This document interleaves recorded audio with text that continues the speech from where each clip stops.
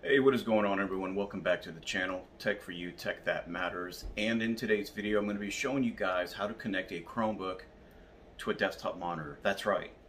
This computer right here is an all-in-one computer.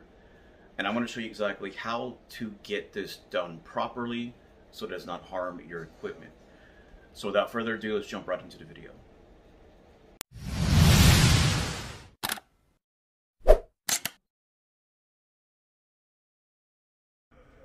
Okay, so you need three things: Chromebook, HDMI adapter, and an HDMI cable.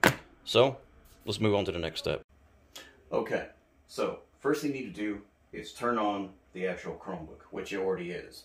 Next, get your HDMI adapter and make sure that this is a Type-C connection if the Chromebook is a Type-C connection.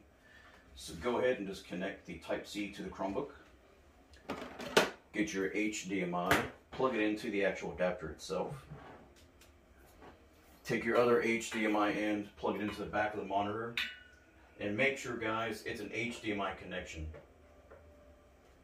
Let's give it a second to boot up, and there you go. So anything you do on this Chromebook is going to load onto here, and then you can go ahead and move your browser to the actual monitor itself. So I hope this helped. If you like this video, hit that like button. Don't forget to subscribe. But until then, I'll catch you on the next video.